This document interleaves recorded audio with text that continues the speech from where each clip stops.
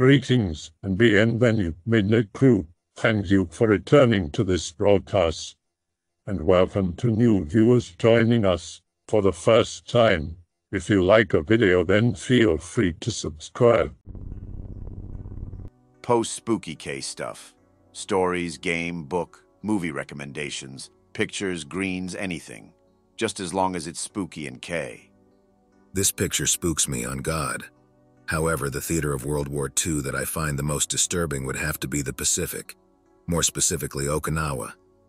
The amount of needless bullshit that happened during the fighting, such as the self-ends and killing of civilians, the horrid jungle environment, and how brutal the Japanese were to fight would be hellish to live through. With such horrors, there was plenty of fuel to create impacts, which makes me wonder, how much supernatural evil still resides over 70 years later in these Pacific battlegrounds? Especially once you start getting to the civilians, there should be ghosts every inch of that place. I spent 3 years on Oki. Tons of ghost stories. All the regular military shit like ghostly sentries trying to stand watch for live men. But lots of J-horror tier stuff. Like an Air Force guy who murdered his wife and baby in Kadena housing in the 50s. Then after leaving the house vacant for years, another family was moved into the house. And then that guy murdered his wife and kid. So the house was demolished and the land remains bare. But some genius built a childcare facility on the adjacent lot, and people there have reported ghostly kids for years. And over time, hundreds of small children have made imaginary friends with the same names as the murdered children. There's old bunkers all over where people committed mass self-end during and after the battle too. Some are sealed, but still have piles of bodies in them from civilians and soldiers who used grenades because there weren't enough guns or knives to go around. Many cases where Jap soldiers locked dozens of civilians in bunkers, then threw grenades in and sealed the wounded inside to die. My wife's all into that stuff, but I'm meh. A couple years ago I was working in Iraq, training Iraqi soldiers at Balad, and there was a huge rainstorm, like monsoon style. And we saw some shadows running around against some T-walls in one of the abandoned areas of the base near the old Joint Special Operations Command and State Department compounds. Thinking it was some Kataib guys goofing around or probing our own outpost out there. Where I was working, we went hunting for them, chased the shadows into a compound with one building and only one way in and out. Doors were all chained shut and windows sealed with sandbags. Didn't find anyone and almost had my Iraqis mutiny when I tried to get them to clear it. This is something my great-grandpa told me about his time in service during World War II. Great-grandpa, native Swede, was serving with the Finns during World War II, right on the border to Russia. Often get sent out on scouting missions and such. Once during such a mission, he and his squad get into a firefight with what they assumed was Russian scouts. Firefight goes on for a while until they get hit by a freak snowstorm. Deepest winter on the Russo-Finn border is more or less Ragnarok on its own. Add a snowstorm to that and, yeah, you get the picture. Great-grandpa and his men take this opportunity to bail and do so successfully, but end up getting lost in the process. According to him, it felt like they were walking for hours until finally they saw faint lights in the dark and raging weather. Their relief wasn't long-lived, though, when the figure that approached them from the light aimed his rifle at them and ordered them, in what Great-grandpa always described as exceptionally slurred Russian, to drop their weapons and surrender. Great-grandpa and his squad did so considering they were tired and almost out of ammo anyway. Another Russian takes their stuff and 2 more fellas lead them at gunpoint through their camp. Camp consisted of about 24 snow-covered tents, some haphazardly made palisades and a couple of fading campfires. There were people huddled closely around all of the fires, all draped in thick gray wool coats and blankets, and the few that weren't by a fire were standing in the dark edges of camp keeping watch. Finally, they reach the bigger fire in camp and are told to sit and shut up, while one of the guards puts handcuffs and manacles on them and locks them. After this is done, the Russian who captured them looks at my great-grandpa and points to a man sitting opposite of him and says, "This is Strelnik." Never sure about how the name was written. Strelnik never sleeps and he never blinks, so don't do anything stupid. Sure enough, underneath the thick blanket, coat, and slightly obscured by the rim of his helmet, Great-grandpa could make out the fire reflecting off of the man's eyes. While the storm raged on in the background, Great-grandpa silently tried to stay awake, but after the day he couldn't, and finally fell asleep. That morning, he is awakened by one of his squad mates frantically rustling his chains trying to get them off. He shoots a glance at Strelnik, who's still staring coldly at him. Squad mate, who's still trying to get the chains off, suddenly shouts, "Never mind them, they're all dead, just help me." After they get the chains off, they investigate, and sure enough, every single Russian in that camp was dead, including 2 of Great-Grandpa's men who froze to death during the night. They and the 4 guards that arrested them were the only ones even remotely fresh. The rest were ice pops, as Great-Grandpa put it. After that, it's nothing interesting. They managed to get back to their post and report their night. Apparently, they had managed to wander away into Russian territory during the snowstorm.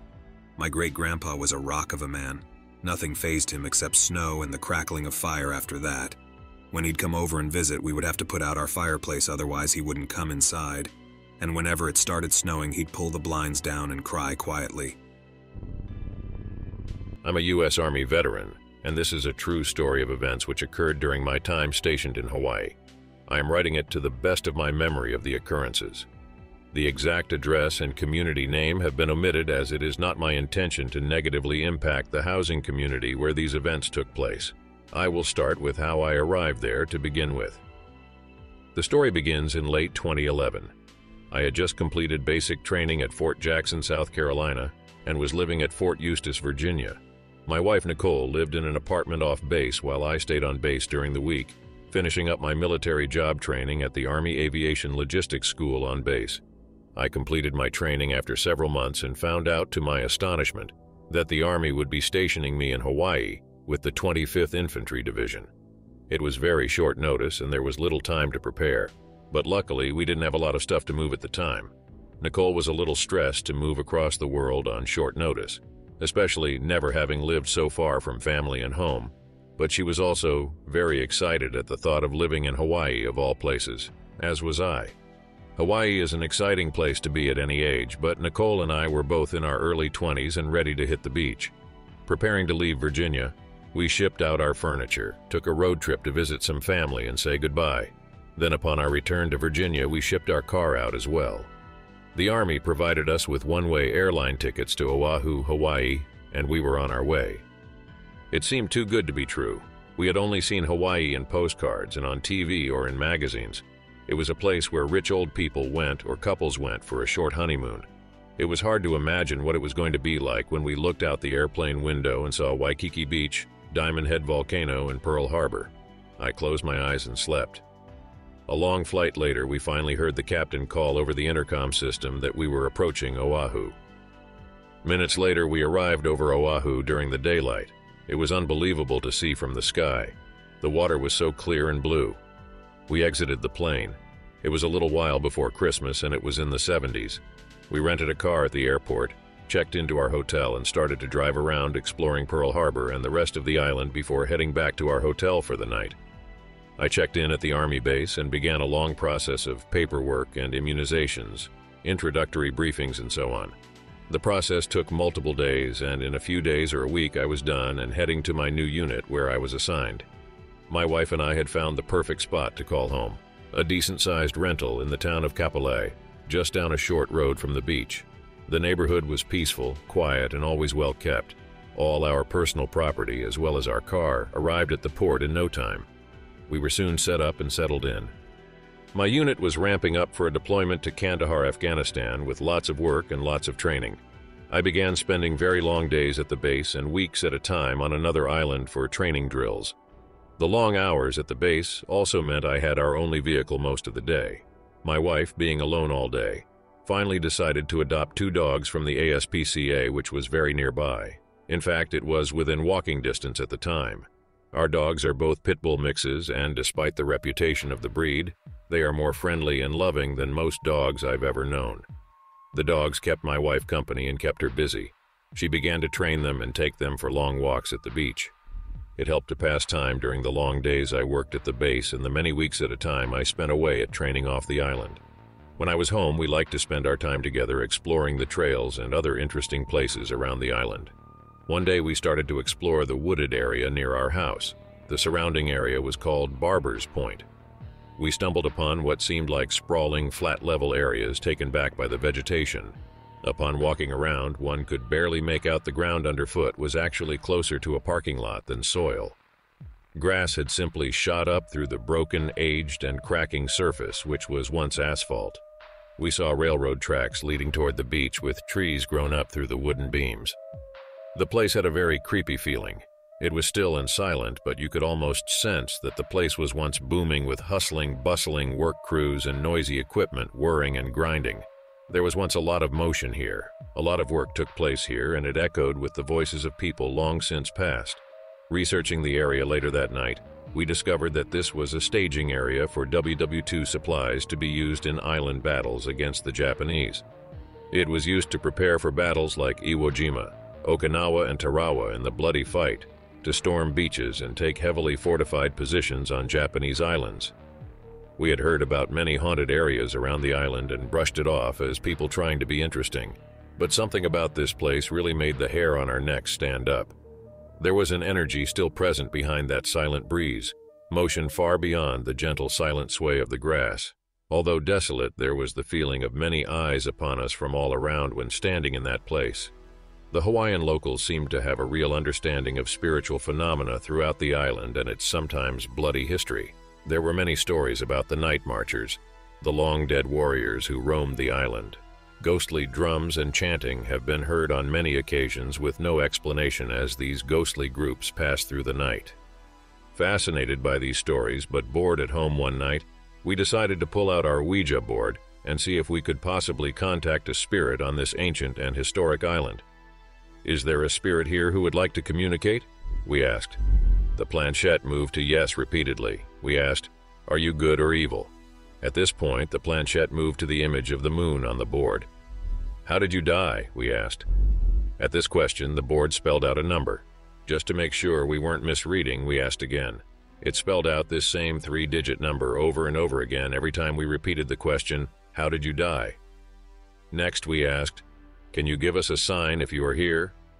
Suddenly, our floor lamp flickered on, illuminating the dark room like a flash, and then turned back off immediately. All questions afterward only moved to the moon over and over again with each question we asked. Getting nowhere, we said goodbye and called it a night. Things were going great for a while, but as time went on, that all started to change. The dogs began to act strange in the house. Maybe they are just adjusting to life in our home, we thought. But as the days went by, their strange behavior turned to downright creepy behavior. One night, we awoke to the low sound of growling in the darkness, coming from the foot of the bed. I initially figured one of the dogs must be having a bad dream or hearing some off noises outside. With the light of my phone, I sat up and peered down to find one of the dogs sitting up tall, fully attentive, ears perked and eyes staring straight ahead into the darkened hallway. He was staring with such focus and intent that I could swear there was someone standing just outside the doorway looking back at him from the dark hall near our stairway. He appeared to be staring up as if looking into the face of this invisible entity. A quick check with my phone light revealed no one there. This behavior became a common occurrence at night. One night I awoke to an especially horrible growling, this time at the left foot of the bed near the closet. I sat up and again, using the light of my phone, realized my dog was glaring straight up toward the attic door this time. The attic door was really just a wooden access panel on the ceiling of my walk-in closet. Birds. Maybe mice, I thought. I had to be up early, so I calmed the dog, petted him, and went back to sleep. Every weekday in the early mornings around 4:30 a.m., I would walk downstairs, start some coffee, and begin to get ready for morning exercises at the base. I always let the dogs outside while I got my bag packed and lunch ready.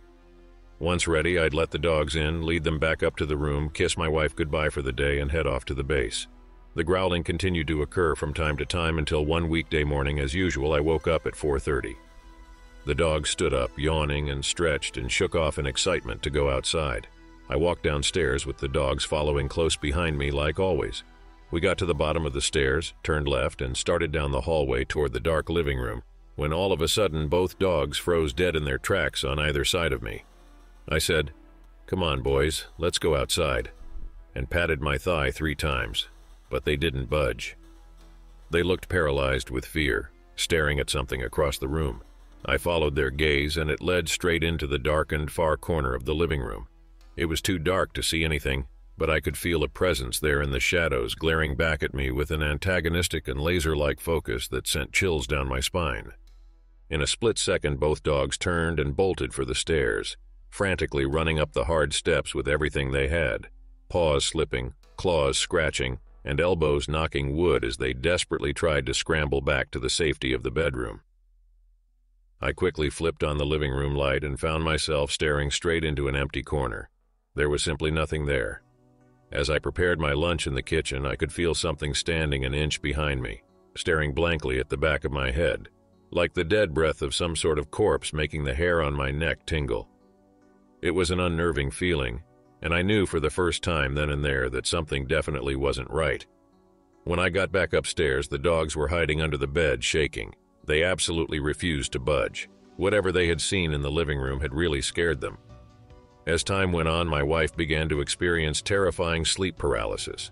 My dog, Milo, who normally awoke us growling, was now glued to her bedside at night. He refused to move. He would no longer even leave the bedside to go outside in the mornings. Maintaining his position and guarding her as she slept, even standing guard outside the door any time she was in the bathroom. Despite all this, many nights she would awake in horror, unable to move her body or speak in any way.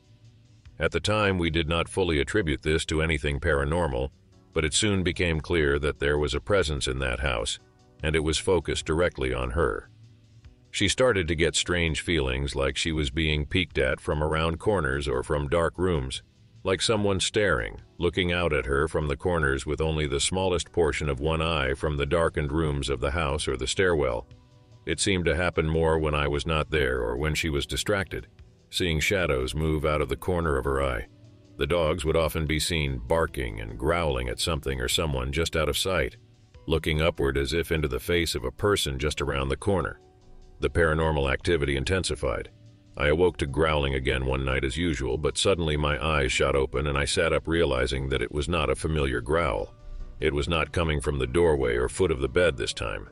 In fact, it was not a dog at all. It was clearly coming directly from the empty space between my wife's pillow and mine. It was unlike any dog growl. It was deep and demon-like. I knew something unseen was there. The next few days only brought worse. My wife filled the dogs' food bowls for breakfast and set the bowls down on the floor of the dining room. A moment later, the bowl she had just set down flew across the room, hitting the wall with a metallic crash as dog food rained down onto the hard tile floor, and the bowl noisily whirled to its final resting place upside down. I was past the point of fear of it and well into anger at it. We'd close our eyes to go to sleep. It was standing over us like a dark shadow. We'd close our eyes to wash our faces. It was breathing down our necks. We'd close our eyes to wash our hair in the shower. It was peeking in from the edge of the curtain. We would be talking while doing random tasks, such as washing our faces, and we would hear a metallic-like voice mimic us from a foot away. "I'll turn on some warm water," I'd said one night while getting ready for bed. A second later, a robotic voice next to us simply said, "Warm water." I had it. Yeah, warm water. Shut up. I mocked it. This brought a new era of intensity. My wife was laying on the bed with the cat next to her when suddenly the cat stood us and went stiff, hair standing on end. The cat suddenly began freaking out and staring into the hall. She followed the cat's eyes and could see a large black mass come up the stairs, sort of roam around the hall and then enter the bathroom outside our bedroom door. We started hearing blaring voice phenomena, the decibel levels of which nothing in our house was even mildly capable of producing. It was louder than a concert speaker and sounded like a distressed male voice yelling frantically through static at the top of his lungs, but we could never make out what he was saying. The first time we heard this, we literally ran outside and looked out, expecting the whole neighborhood to be outside their houses, scratching their heads and looking puzzled into the sky like we were. But nobody else seemed to hear it at all. Not even our neighbors who shared a wall. Impossible. It was unbelievable.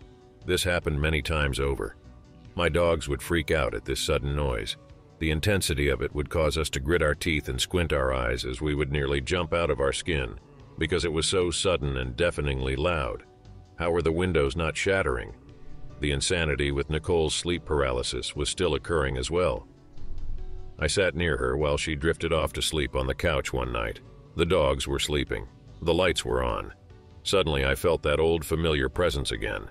I snapped my eyes up, and there stood a shadow figure with red eyes against the wall behind my wife.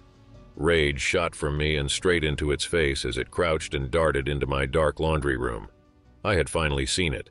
This entity was a coward and wanted to creep around at night and then scamper away in fear when confronted. The next morning, I made a point to walk downstairs without turning on a light. It likes to hide in the shadows. Well, I'm going to confront it in the safety of its little shadows. I will give it no space to hide, I thought. I immediately sensed it hiding, crouching in the furthest corner of the dark living room. I could sense its gaze, and I stared straight back, hoping to see its cowardly face.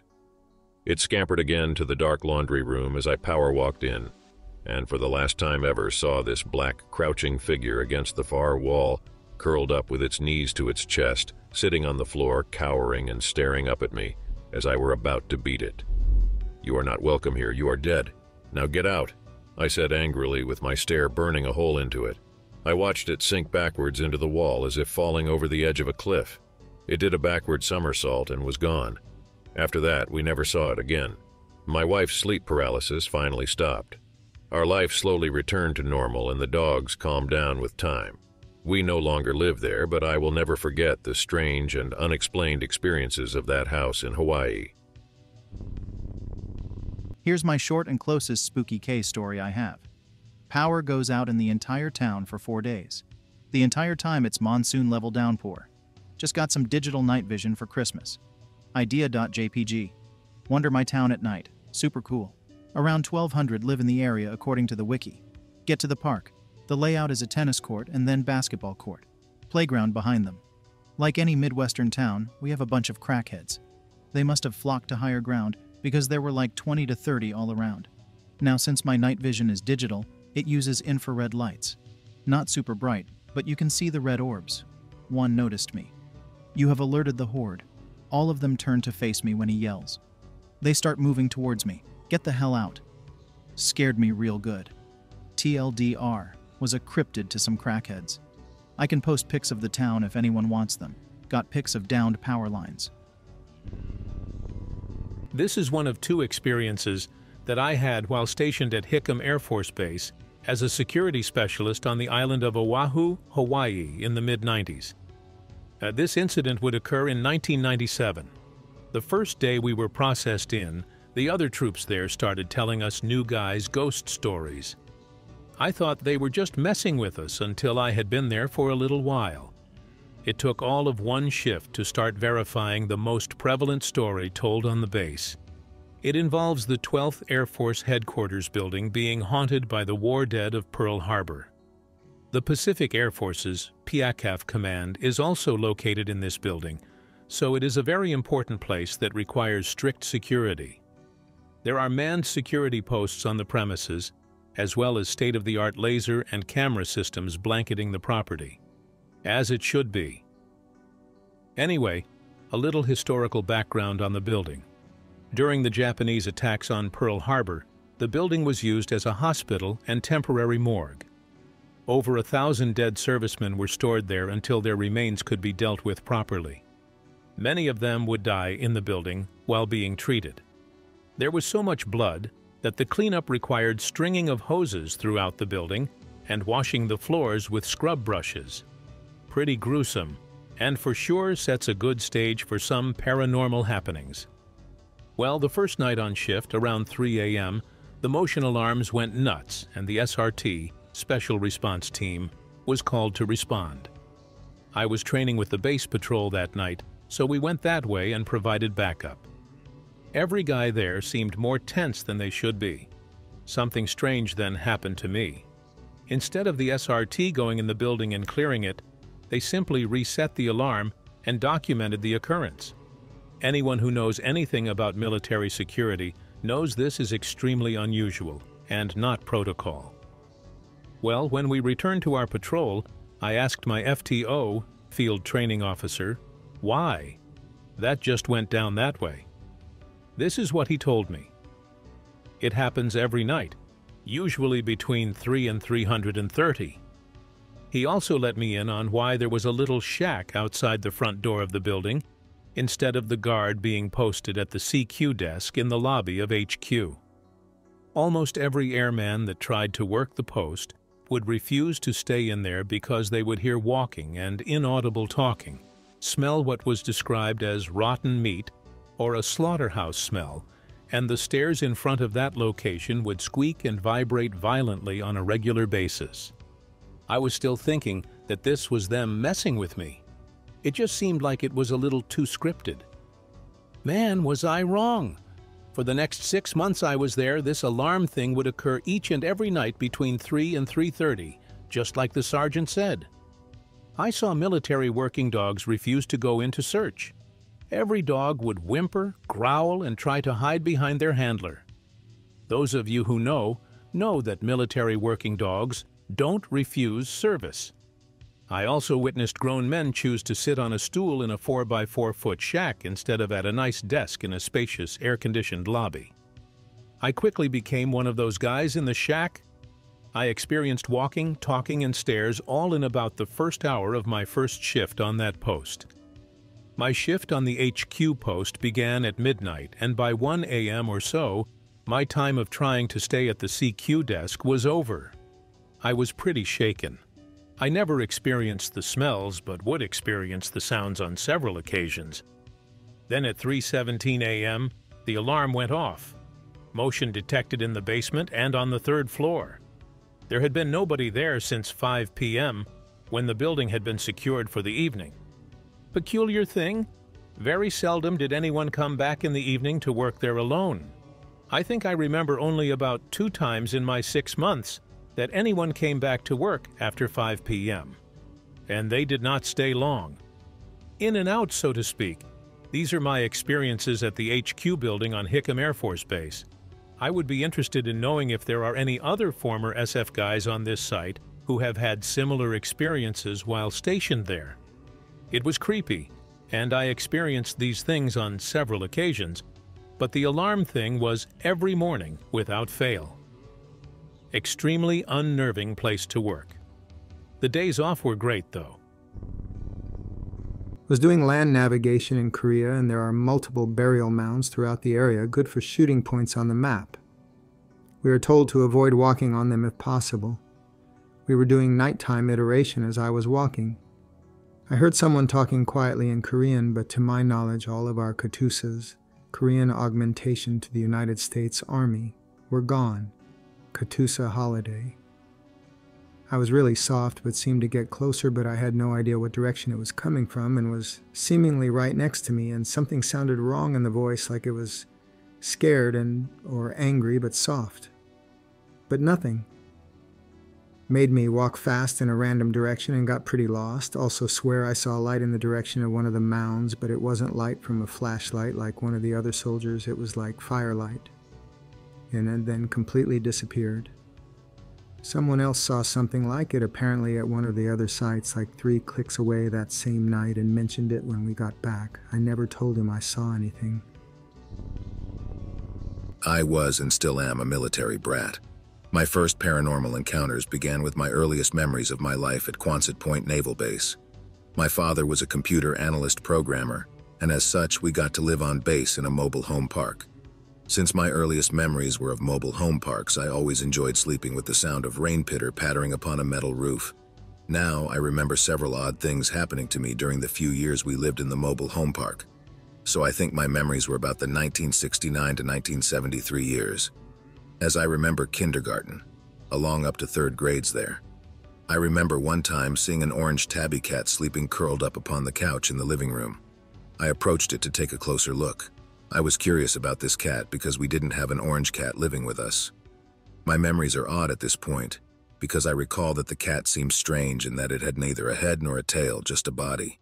It struck me as being rather odd at the time. I could look at the cat with my eyes, and yet not just with my eyes alone, as I felt my eyes almost go cross-eyed looking down at it.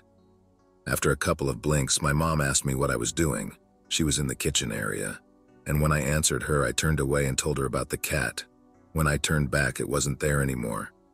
Later on, I managed to capture a pet turtle. I really should have left it alone, but my dad indulged me and allowed me to bring it home. One time, one evening, I heard it scraping along the hallway from the living room to the bedrooms. 2, one master in the kids' room with bunk beds, and the one bathroom. Dad told me to attend to the turtle before he got lost. I ignored it because I was at an interesting point in a comic book I was reading. The sound of the turtle scraping along stopped at that point. I thought at the time that it was due to the fact that all of the doors were closed and he had nowhere to go. I was wrong somehow. As soon as I got done with the comic book, I went to look for him. I couldn't find him anywhere. I searched several places over and over. I never did find him. All of the doors to the hallway were closed. I did not hear him scraping back down the hallway. Years later, my dad told me that when he moved the mobile home around 74 or 75, he found the turtle's shell underneath the house. No other bones other than its shell, and it were lying in the crawl space underneath that was completely inaccessible. No one was allowed to go in there, and I wouldn't do to all of the cobwebs. In short, there were no holes or such that would have allowed the turtle to crawl directly into the crawl space. The most significant event was the late night one. I remember it fairly well, even though it was nearly 40 years ago. I was in the top bunk, Sis was in the bottom. Mom and Dad were in the master bedroom, and I had just woken up for no apparent reason. Something wasn't right about the house. Why, I couldn't tell at the time. Then I heard footsteps near the front door, but it was more than just footsteps. I could sense it. I was lying on my right side, and I could feel that my pajama tops were pushed up near my diaphragm. Again, I was always a restless sleeper. Lying there, I could hear Dad snoring in his bedroom, and Sis was just snuffling a bit in her sleep. And there was someone in the living room slowly walking towards the bedrooms as if trying to keep from making any noises, but it couldn't prevent the slight depression its weight made upon the floor when it passed the wall between it and me, at which point I was definitely very nervous. I thought about yelling, but I just couldn't for some reason. Then the door to my bedroom opened. I could tell because I could feel the slight breeze generated by the door as it swung open upon my back. At this point, I had my eyes firmly shut, due to the notion that whatever it was, I simply must not look at it, which would have been difficult since I was lying and facing the wall and not towards the door. Now at this point, I could sense it. It was and still is difficult to describe. It was there and it had mass. I could feel it nearby, only a foot or two away from me, yet I also felt that it was wrong. Some unnameable part of my senses told me that it was somehow less than it should be. Now, as I lay there experiencing all of this, it moved. It put something upon my back. It felt like a wiener, but cold, and it stayed attached to my back. It had a sort of a sticky feel to it. I was a bit incensed at this, so I decided I was going to shift over to my left side and open my eyes and then confront it, which I proceeded to do, with my back touching the sheets along the way, and definitely feeling something between me and the sheets right along my spine. I was nerving myself up to flinch, open my eyes and see it when I felt it tickling along my right side. I soon realized what it was, a hand trying to reach over and get whatever it was attached to my back. The hand felt feathery light, as if it was trying very hard to not let it touch my skin. The number of fingers felt different too, like it did not have enough fingers or no thumb attached to its hand. I quickly lost my resolve to confront it at that point. After feeling it fumble after the attachment, I turned back onto my right side to give it ready access. At this point, my fear increased dramatically for some reason. I could almost feel its skeptical attitude about my being fully asleep. Finally, after what seemed too long, it reached out and took the thing from my back. I could feel some of my skin pulled out for a bit when it pulled it off. It pinched a bit. I was even more scared at that point as I suddenly realized I couldn't hear it breathing. There seemed to be some kind of residue that still clung to my back. It was placed along what would have been the bottom of my thoracic vertebra to near the top of my pelvis. Finally, after a while, I heard it stomp back the way it came in and exit the house. At that point, I was so exhausted that I fell asleep again. Naturally, I was met with complete and utter skepticism from Mom and Dad. I persisted with the notion that it was for real. At which point, my dad decided that I was no longer going to be allowed to watch some of my favorite TV shows, The Night Stalker, Outer Limits, and The Twilight Zone, which angered me to no end. That also taught me the importance of keeping my mouth shut amongst non-believers concerning my experiences, of which I've had many more. I've had a lot of predictive dreams since then. I've had the occasional vision, a couple of UFO sightings, eerie feelings, and some truly incredible hunches. For the longest time in high school, I annoyed my family and friends by saying hello anon whenever they called, and invariably I was right. This was long before caller ID. Now I've been in the military since then, Air Force for me, and I got to enjoy survival training for combat communications school. Therein I got to enjoy sleep deprivation to the point of hallucinating. In retrospect, my childhood night terror was not a hallucination. I hope that you enjoyed tonight's broadcast. If you enjoyed tonight's story, then please subscribe to the channel as more green texts will appear daily. A new broadcast will appear when the clock strikes midnight Central Time.